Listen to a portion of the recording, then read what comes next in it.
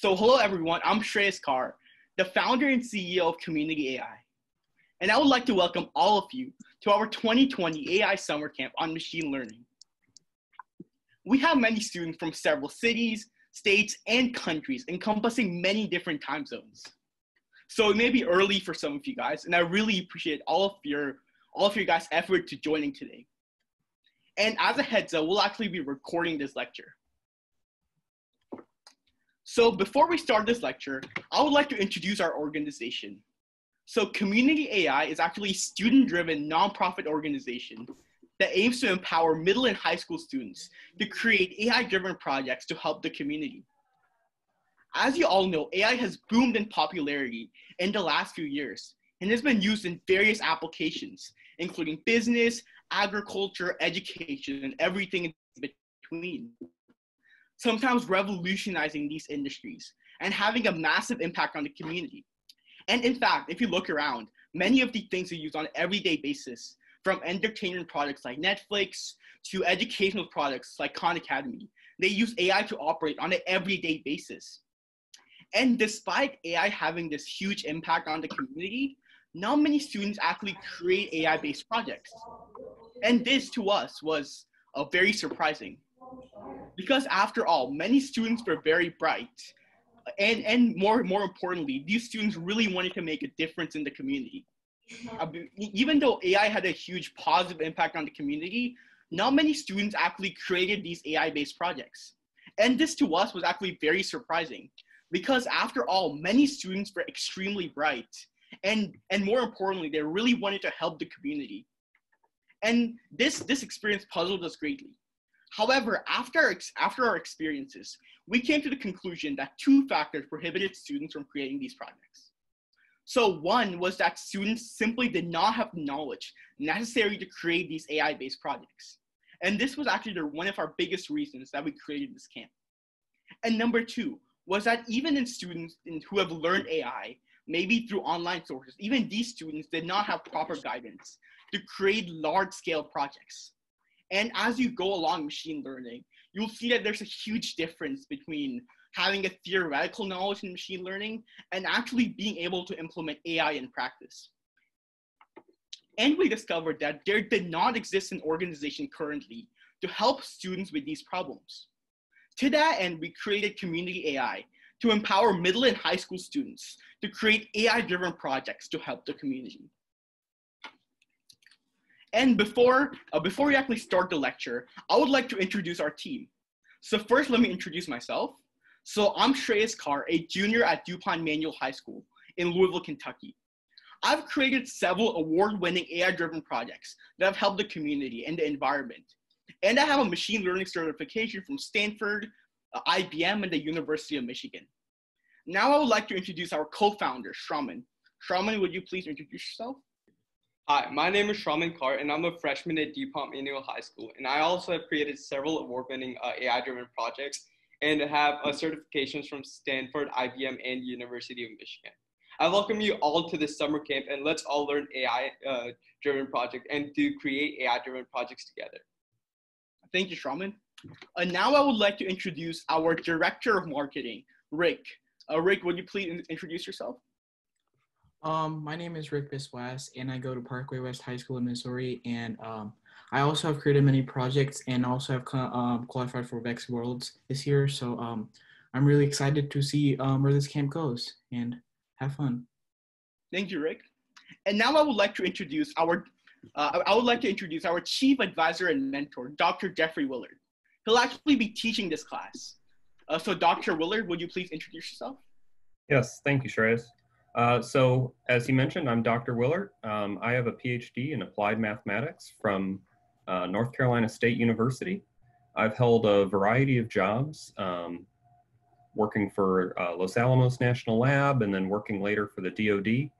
And now I work for a big company in the US called Schneider Electric. It's actually headquartered in France.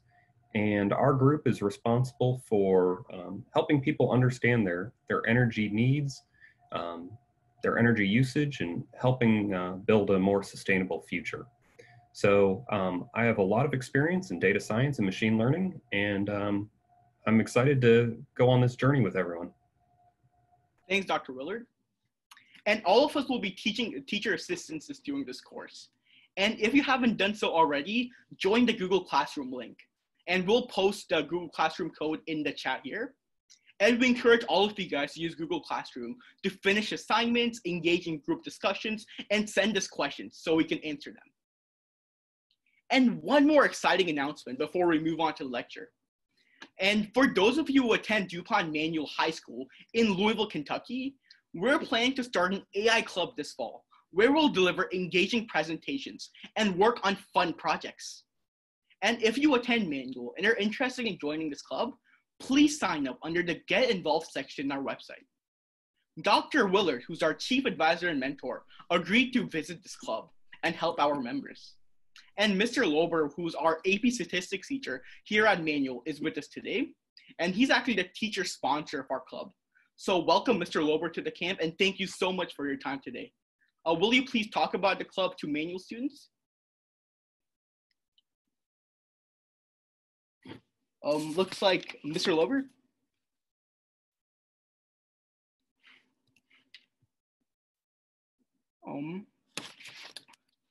Okay, well, I did see Mr. Lober today, so if he joins back, he can talk a little bit about the club. But now for students who are actually joining from several other high schools and universities, if you'd like to start a club in your school, we can help you actually.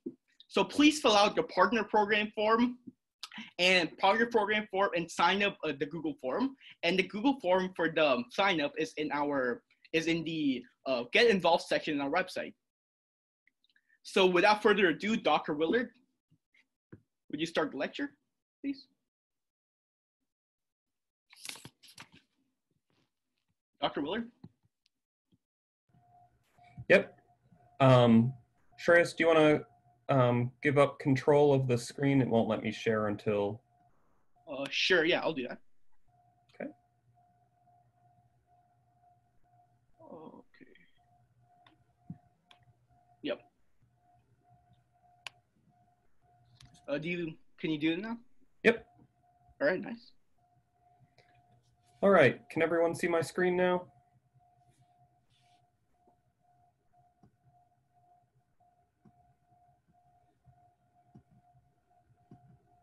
Shreyas, can you see it? I can see it, yes. All right, excellent.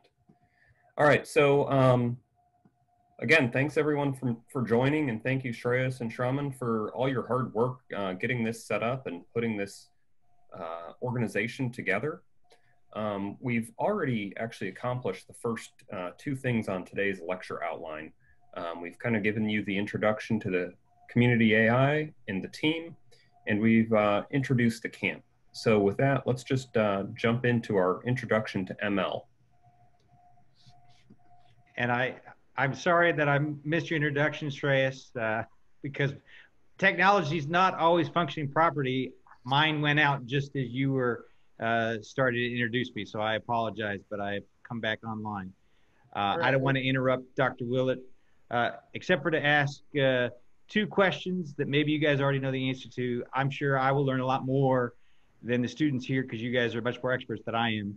I would ask if Shreyas or Dr. Willett or any of the members joining are familiar with Thomas Siebel, the founder of C3 AI, or Daniel Bell, who he took inspiration from, wrote a book back in 1973. I'll leave those questions open and I'll hand it back to you, Dr. Willett. Thank you very much. Interesting you asked that question. At my last job, I actually worked with some folks at C3 AI in partnership with the United States Air Force. So curious to hear what you have to say about them. So as we give an introduction to this camp, we've got to discuss a couple of quick, more administrative items. So first of all, who is this course for? Well, I think we've found the right audience, since most of the individuals who signed up are middle and high school students, and we're really looking for people who have a curiosity and interest in machine learning and AI. We expect that students have some familiarity with algebra. In most cases, machine learning and AI are taught to individuals who have a background in calculus. We're trying to avoid this because we want to make this as accessible to as broad of an audience as possible. So we don't require you to have any prior programming experience or any knowledge of calculus. So the course goals are to learn about some basic ML concepts and common types of ML problems. And to do this, we'll provide some exposure to some of the most common ML algorithms. And in order to do that, we're going to have to introduce some programming principles, and we will use Python and Octave, two programming languages, to do this. Both of these languages are very common in the machine learning and AI worlds. And then we'd also like to inspire students to begin building projects that benefit their local community or the environment. And as Shreyas mentioned, if you have questions, please feel free to type them into the chat, and one of the TAs will try to answer it as we go along. But if not, we can save it for the end and have a little Q&A session. So many of you have probably seen this, but just real quickly, I'll share the lecture schedule. Today's first lecture is Intro to ML. And then for the next few weeks, we'll be discussing a variety of topics in machine learning, ending with some applications that should be interesting for everyone to hear about. In the future, if you've got more things you'd like to learn about, please drop us a note, and we'd love to talk to you further.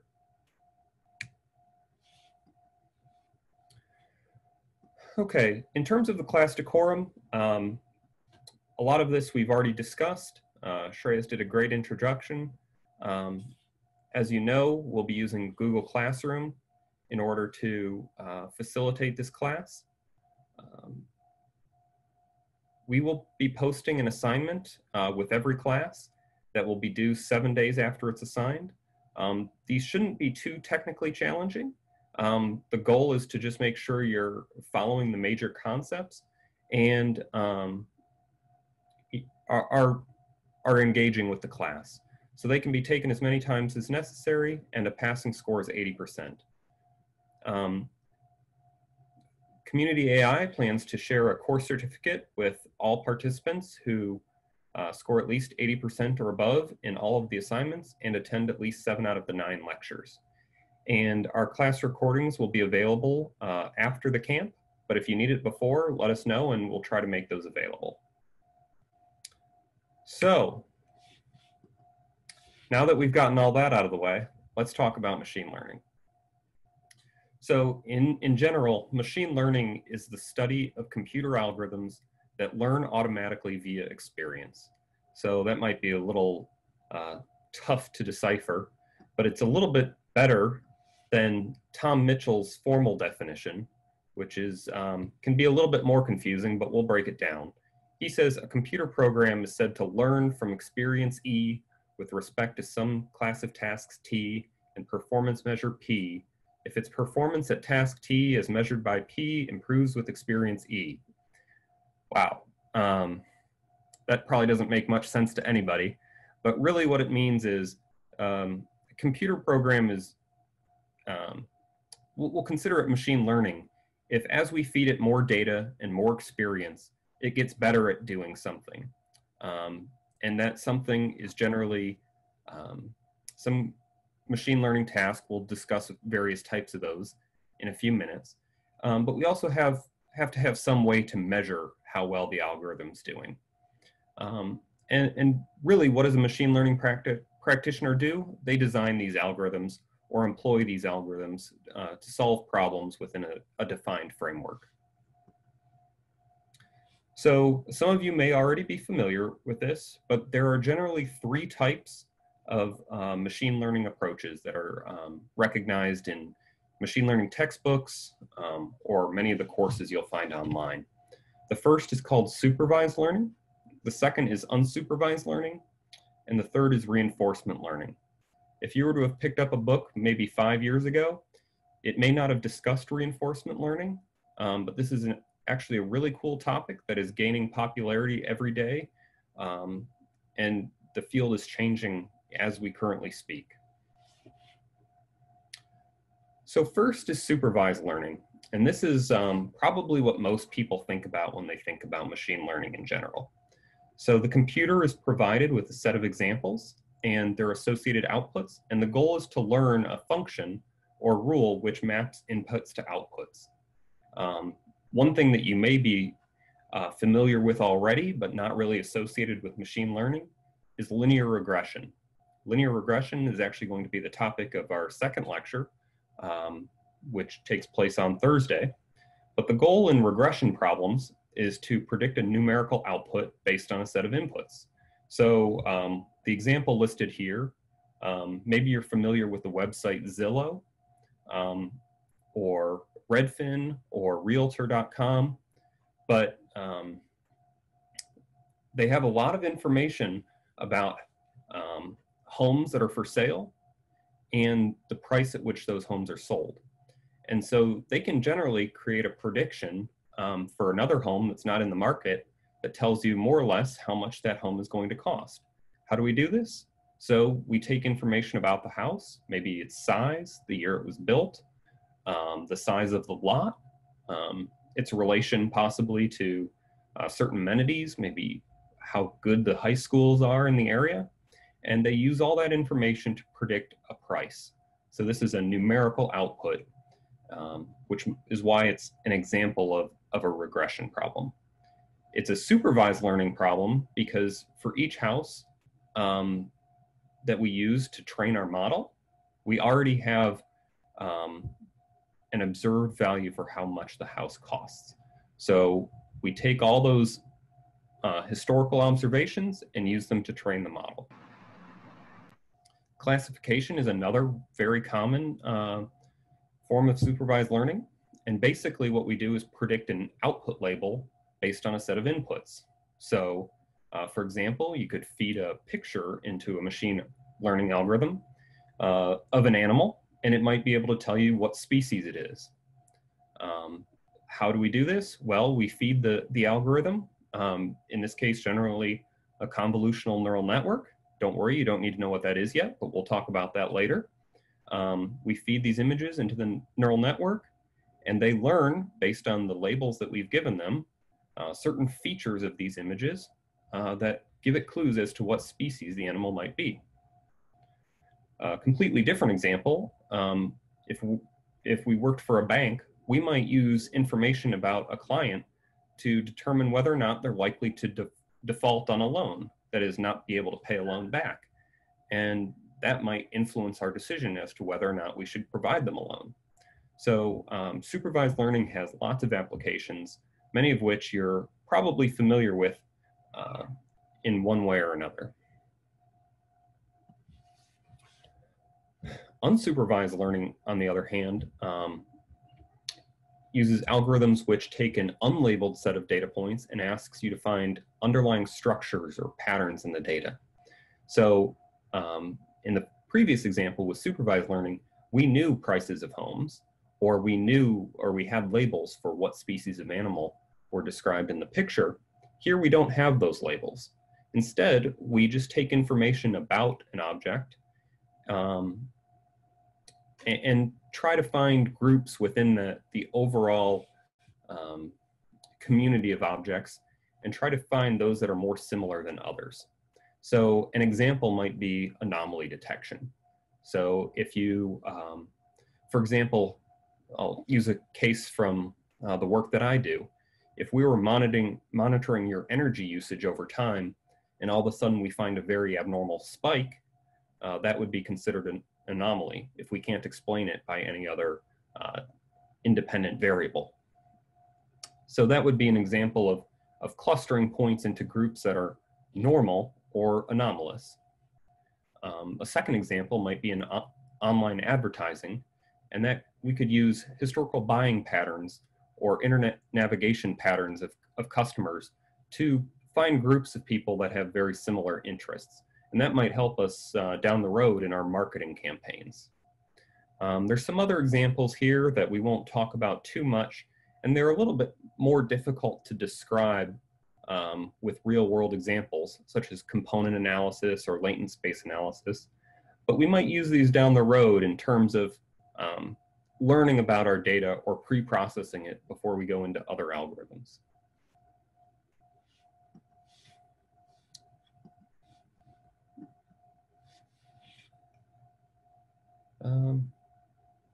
Sorry, my slide skipped a little bit. Finally, we have reinforcement learning. This is a really cool application of machine learning that I've mentioned is growing in popularity every day. So in reinforcement learning, we have an agent. You can think of this as some kind of computer bot that interacts with an environment in which it seeks to achieve some goal. So a good example of this might be a bot that learns to play chess. It can learn by playing against itself many thousands or millions of times.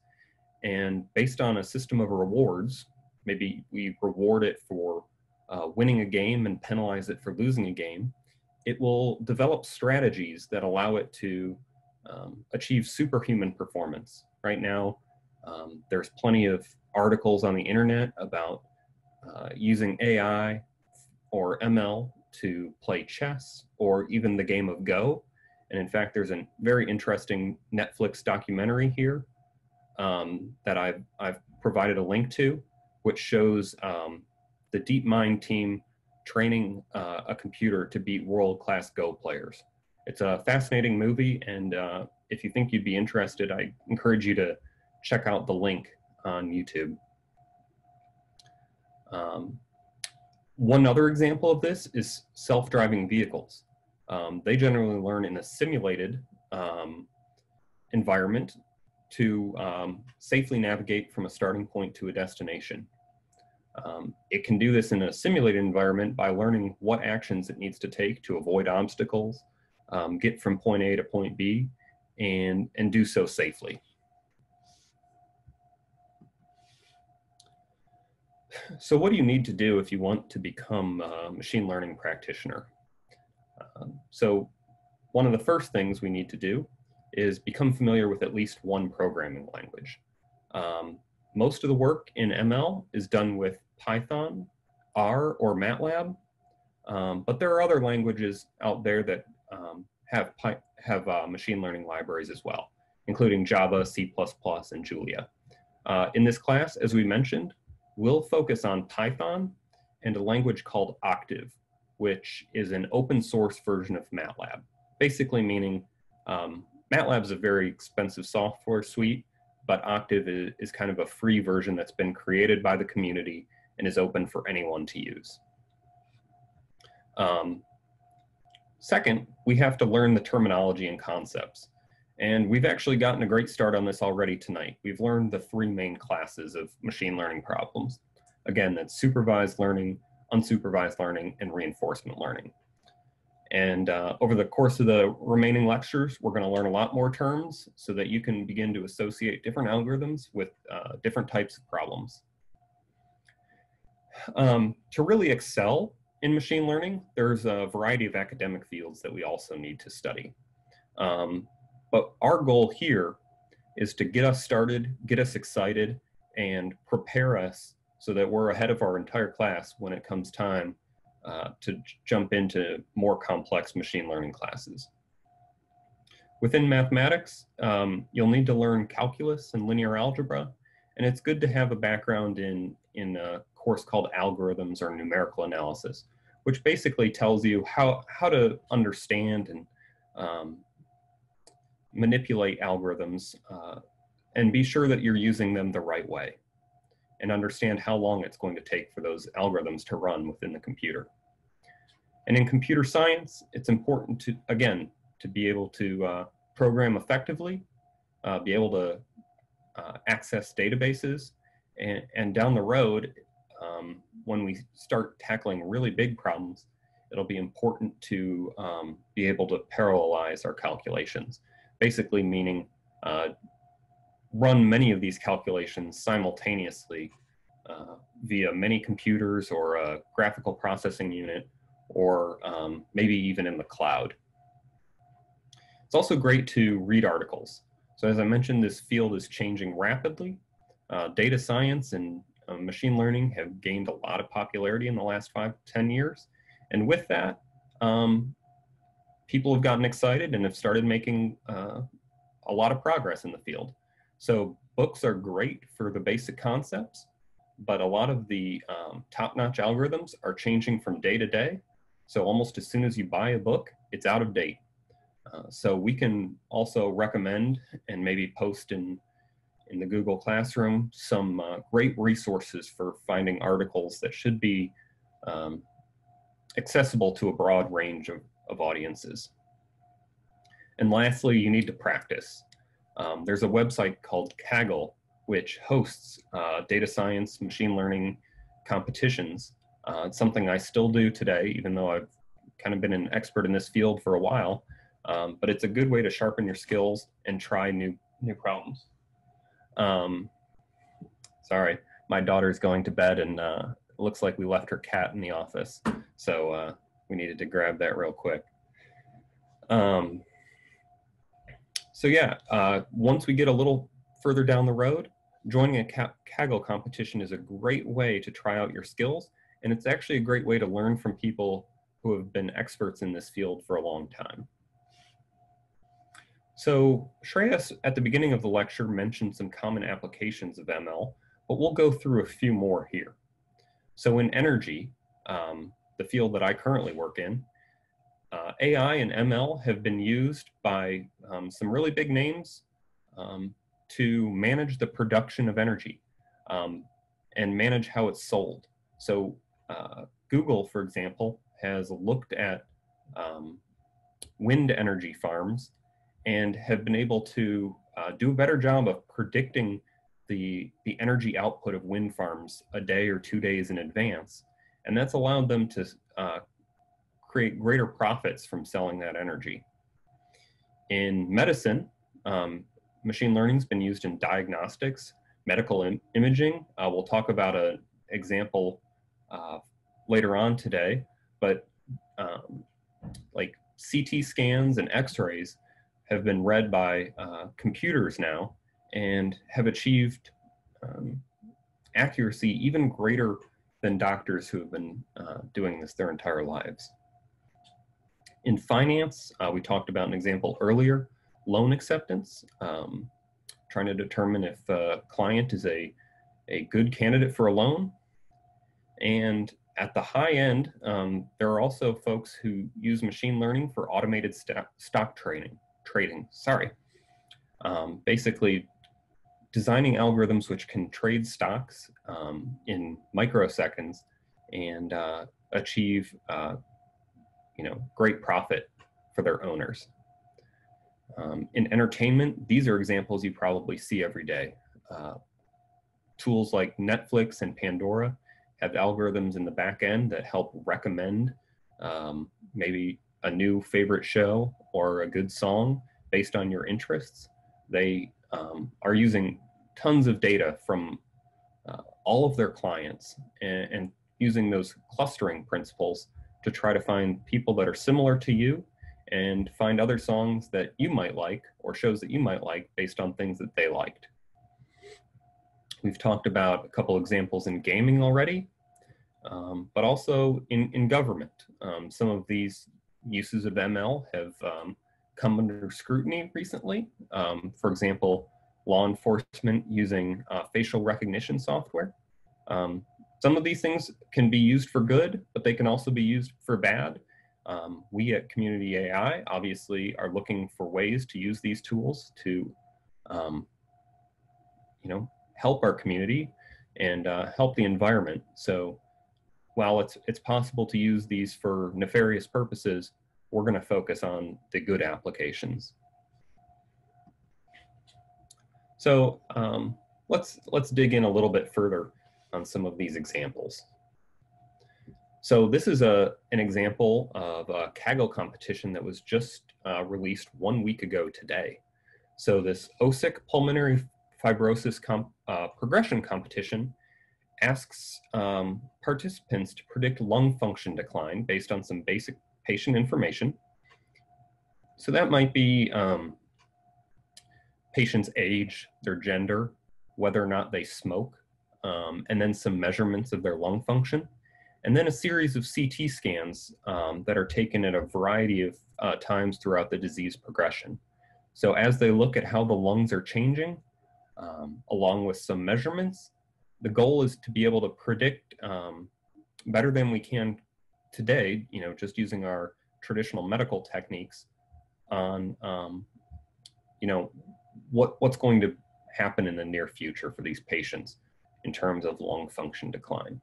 So this is something that if you wanted, you could go create a Kaggle account and join today and use some of these regression tools that we're talking about to analyze these images.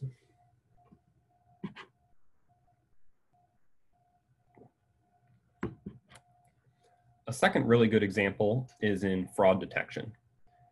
So I'm sure almost everyone here is familiar with credit cards.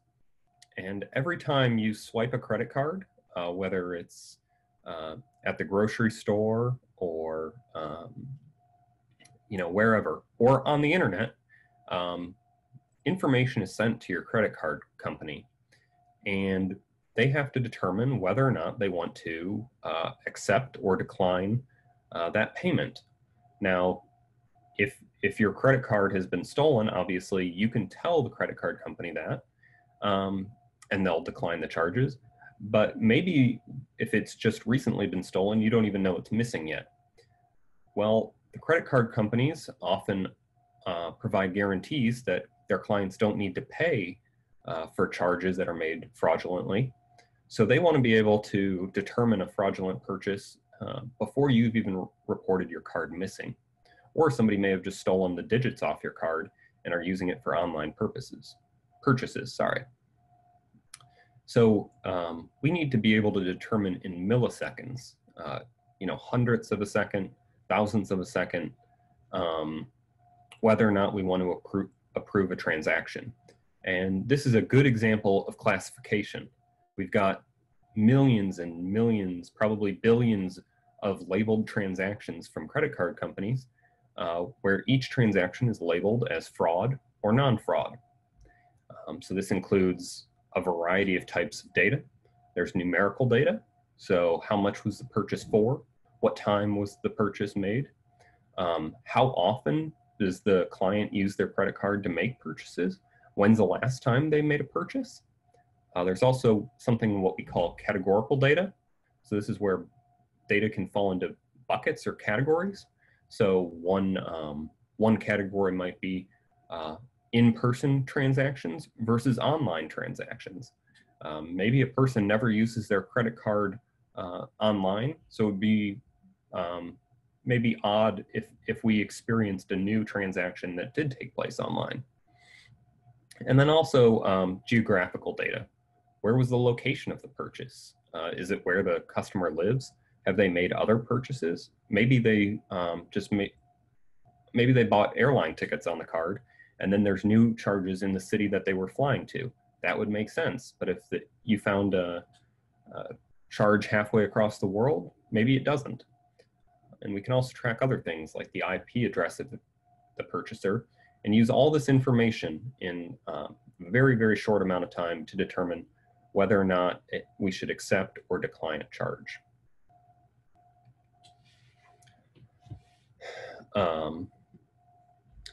We also can look at an example of spam detection or spam filtering. So many of you already, even if you're in middle school or high school, probably get tons of emails a day.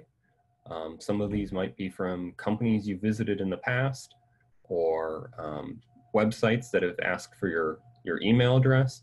And a lot of this information, or a lot of these emails are spam, things that you probably don't want to read.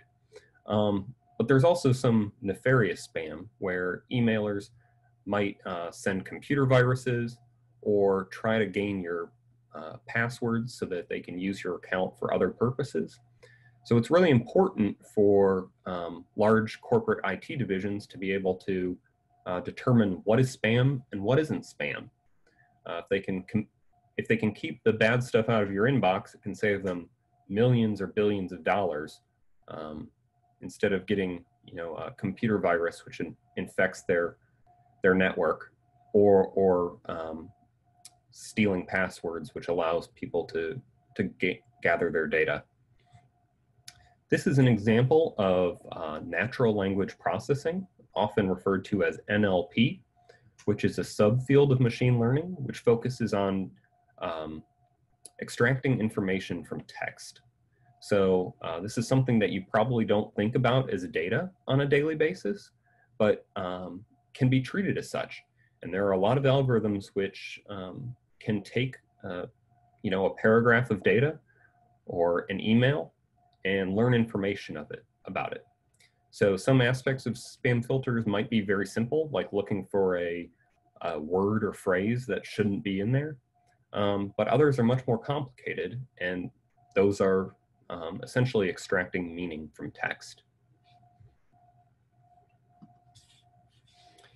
This is a really cool example of reinforcement learning, and that's the example of traffic light control. So this is something that's probably frustrated some of you before. I'm sure not all of you are driving, but some of you probably are. You might be driving through a city and get a green light at one block, just to find yourself at a red light 1 block away, and that process might repeat, and you might feel like traffic should just flow a lot better. It turns out that this is a very complicated optimization problem, especially in large cities, and traditional methods might not be adequate for solving this problem, especially as the traffic network grows larger and larger. So one alternative, in a paper that was just written, I believe this year, uses reinforcement learning agents to control the lights on their own by trying a variety of strategies. In the reinforcement learning community, a strategy is generally known as a policy, which provides rewards and penalties. So in this case, the traffic lights might be able to share information with each other, such as how many cars are waiting at a red light, or the rate at which cars are passing through the intersection.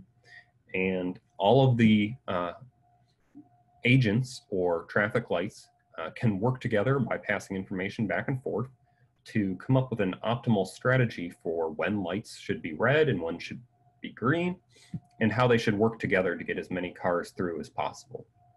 So a really cool application that probably impacts most of us on a near daily basis. In example 5, the final example tonight, is with recommender systems. So this is something, again, that you use probably almost every day. So the first example is Netflix. They've got a huge library of movies and television shows. And as a user, for example, myself, watches and rates shows, it learns the patterns of what I like and what I don't like. And it finds similar users. So, Shreyas might have liked the same show I did and disliked the same show that I did. And it might recommend to me another show that Shreyas has liked. So that's an example of a recommender system using some clustering type ideas to find similar users and provide recommendations. Another example that you probably use or have used in the past is Amazon. They've got millions of different products which they distribute across the globe. And each time you make a purchase or even look at an item, you don't even need to buy it necessarily. Amazon is learning what your preferences are, and it's learning from each experience. So it can provide recommendations for products which might go well with the products you just purchased, or it might suggest something entirely different than what you just purchased, but it might have learned a pattern that people like you have tended to buy object X after they purchased object Y. So these are very complex systems, but offer these companies a way to make lots and lots of money and increase their profits. So we've left some time here for questions, but we'll end with a few concluding remarks. Machine learning is a really exciting field, and as I mentioned, it's growing daily, both in terms of the number of practitioners of machine learning, the number of businesses that are employing machine learning, and in terms of the research which expands and improves upon the field of machine learning.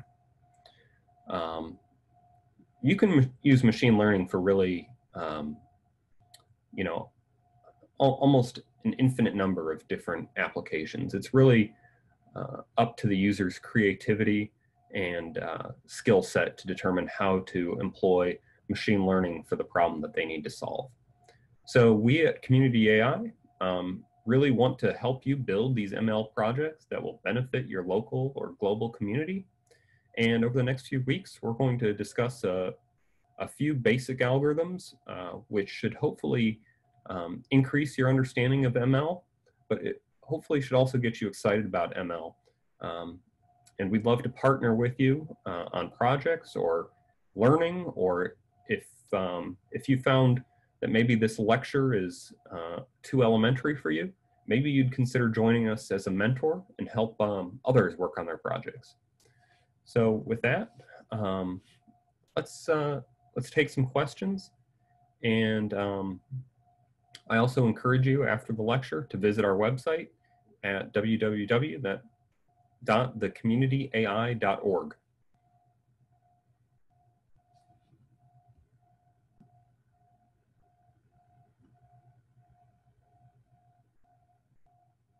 All right. Does anyone have any questions? I'm trying to monitor the chat. I don't see anything there.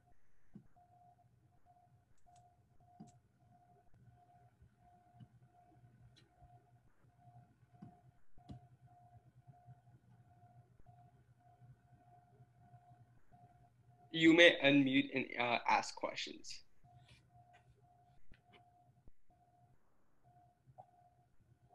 For example,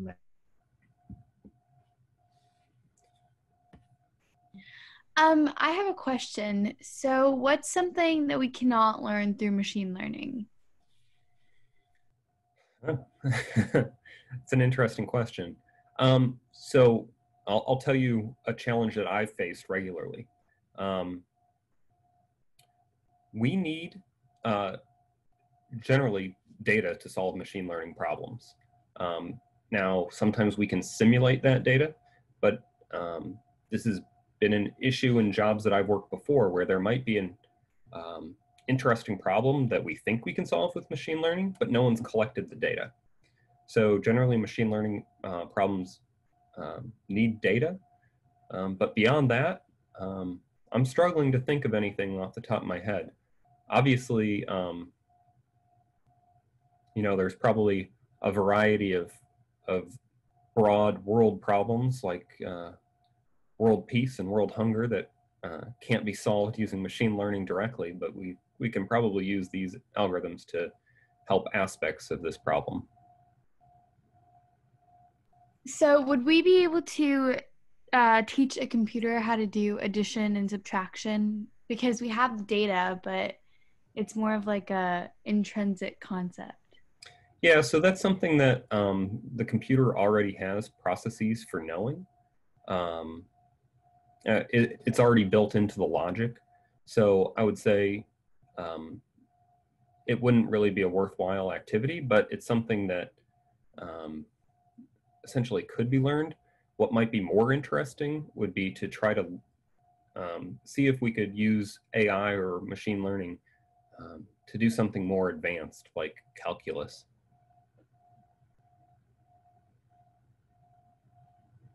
So would we be able to teach a machine how to do calculus? Theoretically, yes.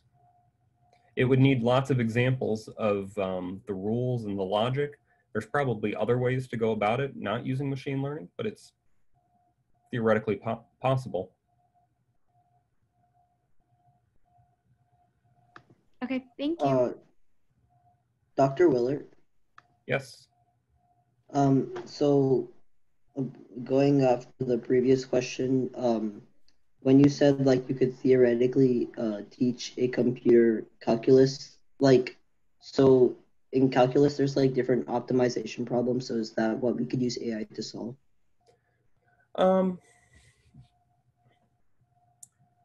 Maybe. I mean, it would be, sorry, I'm struggling to answer this question. I'm trying to think through my head about how I would go about this. it would probably be a combination of using natural language processing to try to understand the syntax of an equation or a problem statement and try to convert that into a set of logical steps that the computer could then execute. So, I mean, that's kind of how I would approach the problem. Okay, I see. Thank you.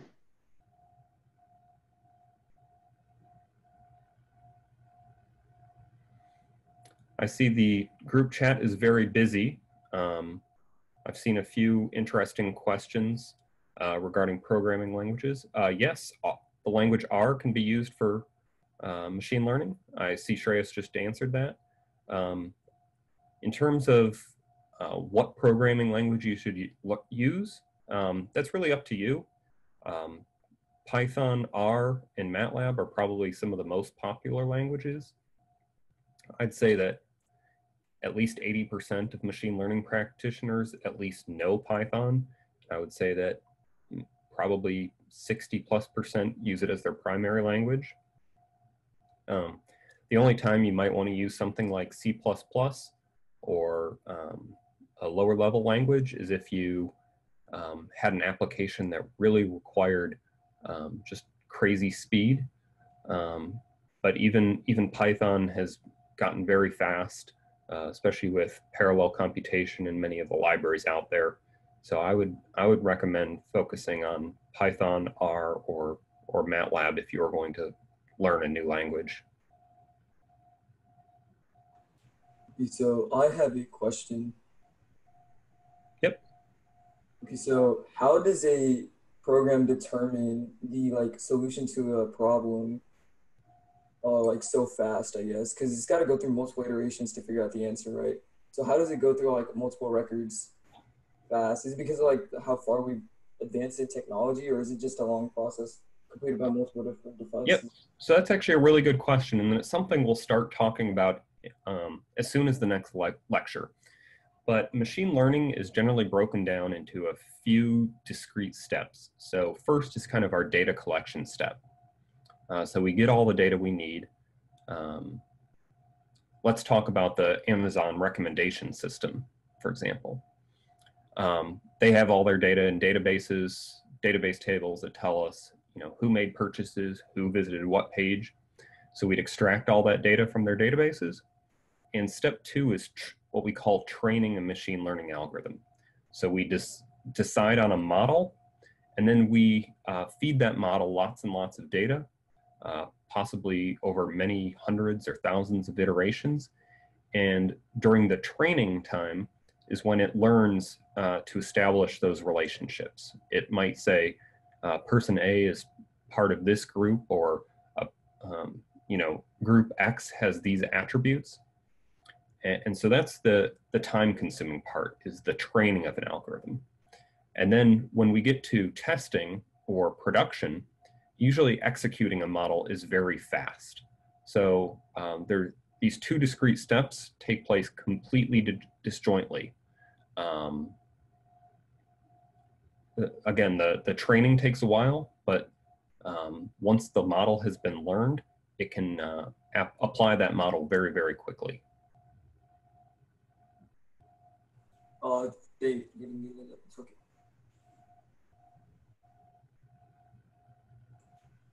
Thank you for that. Sure.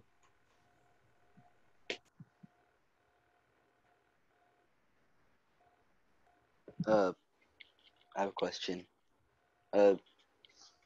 Reinforced learning was the one with the reward system, right? Correct. How does that reward system work? Because I understand how a human can be rewarded, because if you give them something that gives them the happy chemicals, yeah. You want to do that more. But how does that work for computers? Sure. So the computer itself isn't rewarded. We're not giving the computer candy for doing a good job solving problems. Instead, what we do is we set up an optimization problem. So the computer is searching for an optimal solution. And the way it determines what an optimal solution is based on a series of numerical penalties and rewards. So in the game of chess, for example, we might give it a reward of +1 every time it wins a game and a reward of -1 every time it loses. So basically, it will learn what strategies are associated with winning because it wants to increase its reward as much as possible. But that's only in terms of, when I say want, it's really the computer's programmed, or the program we write is designed to just solve an optimization problem, a very complicated optimization problem.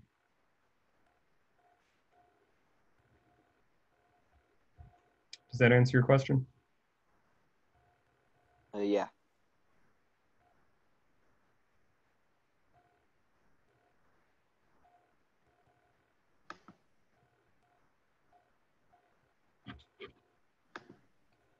Dr. Willard,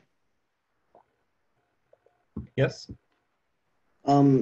So are there gonna be any because there's some coding involved with making like programs, so is there gonna be a Jupyter notebook that contains like code on how to do certain like programs? Yep. So for Python coding, yes. I believe we already have one developed for lecture 2, which Shreyas will be teaching on Thursday.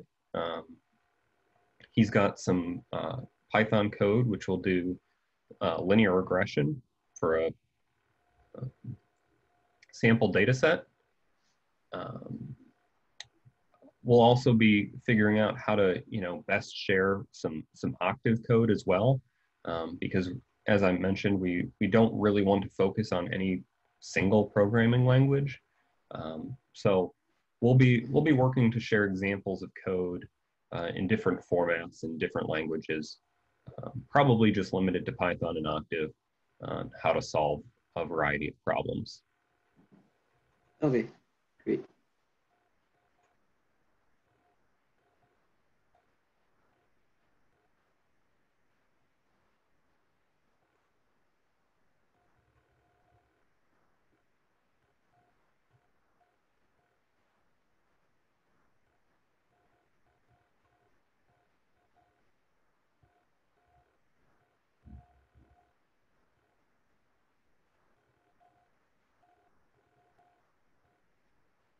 Any more questions this evening?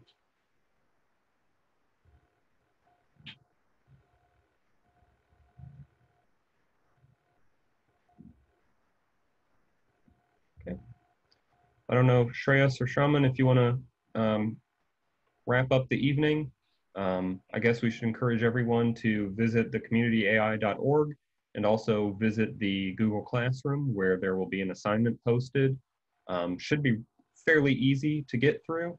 It's only a handful of questions and a couple of open-ended short answer questions, so that we can learn about everyone's interests in machine learning and learn a little bit more about your backgrounds. Many of you have probably taken some classes before, or if you haven't, that's perfectly fine too. But thank you all for listening. Yeah. Thank you, everyone. Yeah. Hope you had an enriching experience today. Okay. And I believe if people have additional questions, we can post them in Google Classroom. Is that correct, Shreyas? Yes. Yeah, of course. We really encourage group discussions on Google Classroom. All right. Well, thank you.